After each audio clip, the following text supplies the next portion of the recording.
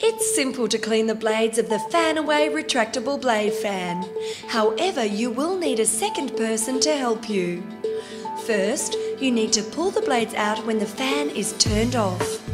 To do this, take hold of two blades and slowly pull them out in the same direction that the blades usually open. The mechanism is fairly tight, so you need to use a bit of pressure to pull them out. Make sure you pull two blades at the same time, as pulling just one is too much pressure on one blade and could cause damage.